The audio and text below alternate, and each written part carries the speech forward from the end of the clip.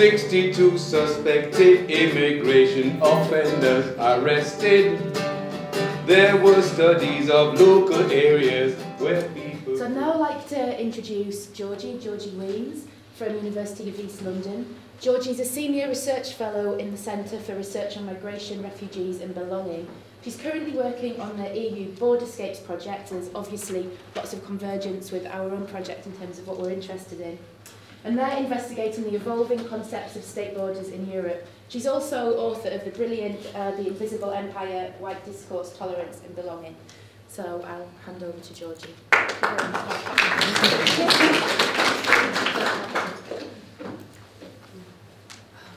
Right. Thank you very much, everybody. And just hearing the feedback from the project, I mean, it's so important, and certainly we'll be drawing on it a lot. We're already drawing on it a lot in developing the research that we're doing as well as part of the EU Borderscapes project. Just to kind of summarise, we came into this through at UEL through being part of this huge project which is looking at European borders, both within the EU, between the different EU countries and beyond. And a very, very small part of that has been a focus on processes of everyday bordering, which we've been focusing on in London, and we're also comparing some aspects of what we're finding in the metropolitan city of London with St. Petersburg and also Barcelona. So there's kind of more going to come out of this, but we're kind of still pretty much immersed in it at the moment. But the project in London at the moment has been in place at the same time as we kind of started doing the research as the Go Home vans were kind of being launched, and as all of the debates leading up to the passing of the bill that became the 2014 Immigration Act were taking place.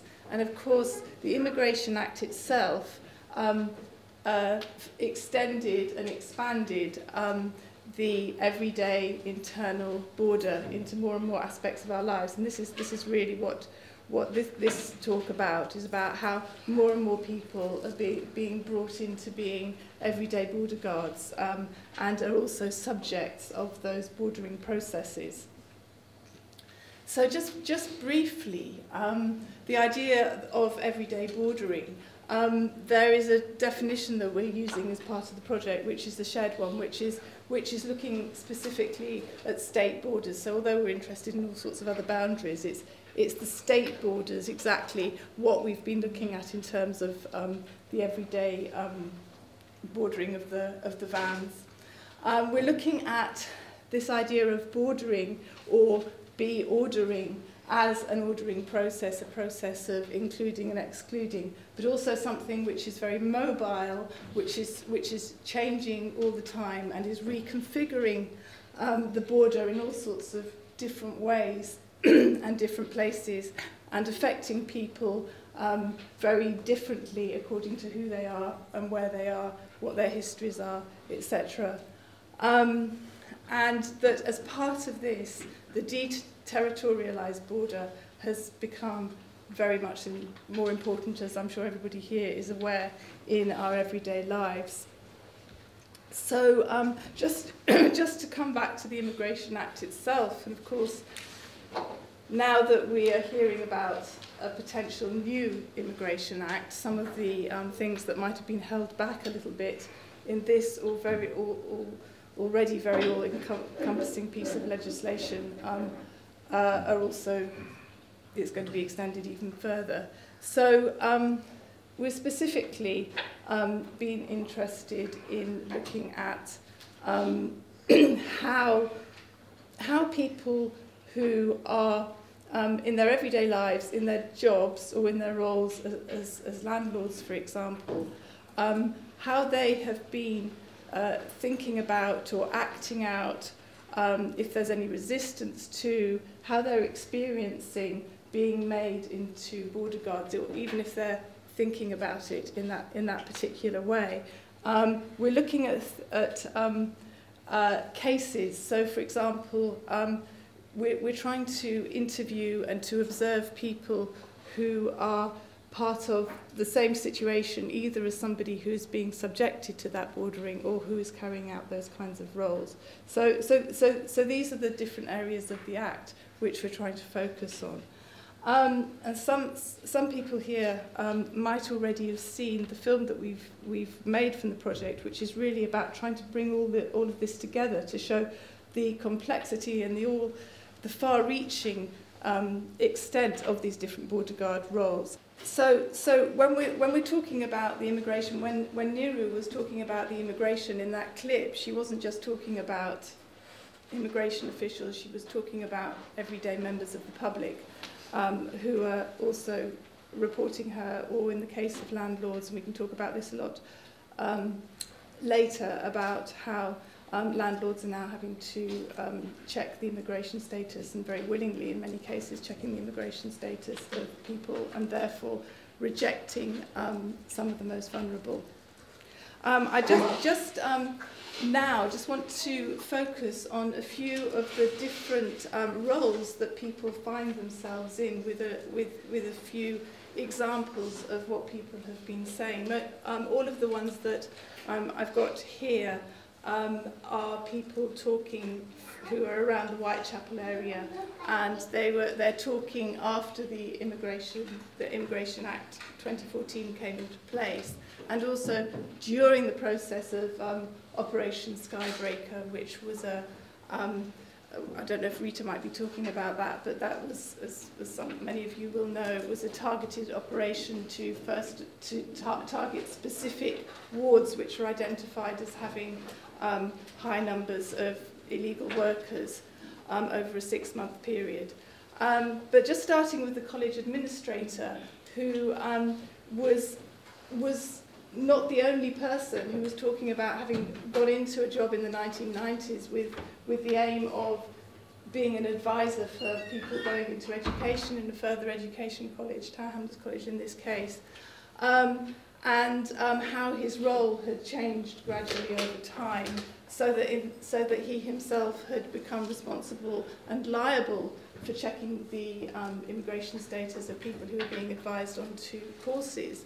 So he is, in that sense, he is carrying out that bordering role, but he also talked about the way that he is subjected to that as well, as an employee of the college, but as also as somebody who is trusted by the Home Office to be carrying out that role, and is doing it living in fear of prosecution if he makes a mistake. And what he is saying is similar to what landlords are saying as well, which is taking the path of least resistance in terms of offering places to people who have got very complex immigration cases, or the restaurant owners as well, and just acting on the safe side.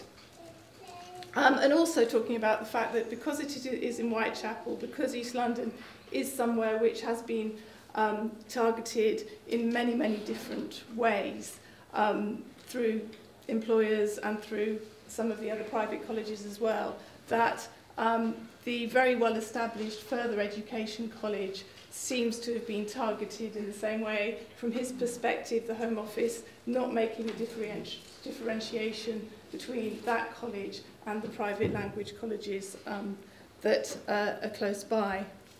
So the betting shop employee, so his situation is that he works across 62 different betting shops in East London. He was based in the Whitechapel one when the Operation Skybreaker came, and he had to have an argument with them about how come there wasn't a file in that betting shop which supported the fact that this multi-billion pound betting organisation had checked all of his details before giving him the job in the betting shop. So he experienced the Skybreaker raid. And the point here, linking to the 2014 Act, is about this increase in the civil penalties, originally from 5,000 to 10,000 and now 20,000. So he had his observations of this. He was from Bangladeshi background. He had been a student. He was between his master's and his BA.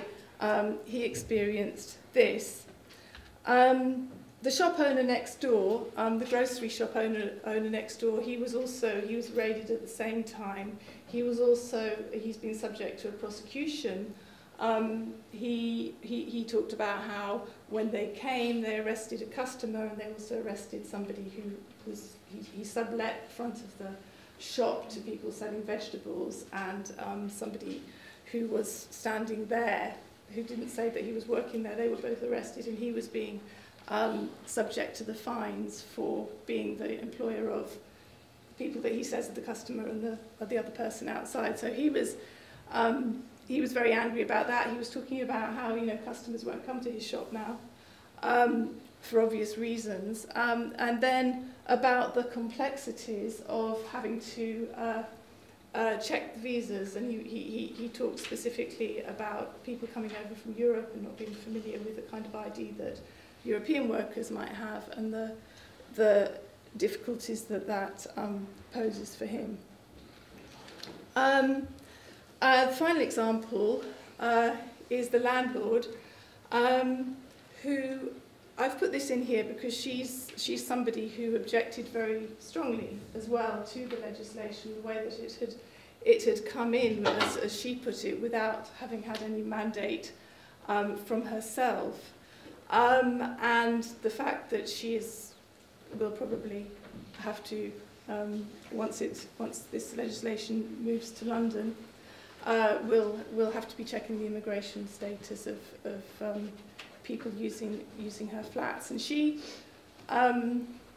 she's actually the aunt of the person who was working in the betting shop, and has got many relatives who are in Britain as students and elsewhere, and doing various other things. But again, you know, she said that this is her pension, and when it comes down to it, she wouldn't be prepared to take the risk of offering her property to somebody who she would prefer to offer the property to. So anyway, I'm going to have to start to finish off, but what we're trying to do, as I said, is to identify the people who are having to act as border guards, to see and to try to understand how different people are dealing with this situation. In terms of today, I hope that we're going to be able to discuss ways that we can challenge this in whatever ways are possible. In relation to the English teachers, for example, the further education colleges, I know that there are charities which are able to raise money in order to run charity classes where they don't have to check the immigration status of people who are learning languages, and sort of knowing about those organisations and being able to support those organisations is maybe one of the things that we can discuss. But it is definitely the case that these examples of everyday bordering are expanding across the world. Within Europe, our partner organisations are showing that as well. It's different in the British context. In Britain, there are no ID cards for everybody yet, which has no doubt had an influence on the kinds of legislations that have been being introduced. But it's something that we're all beginning to feel more and more. And I suppose that in terms of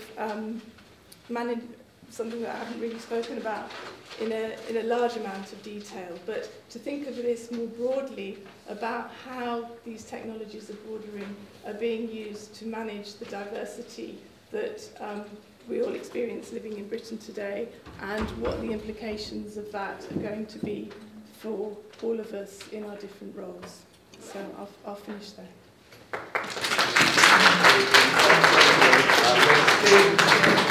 There were studies of local areas where people protested. You can't believe government statistics on immigration.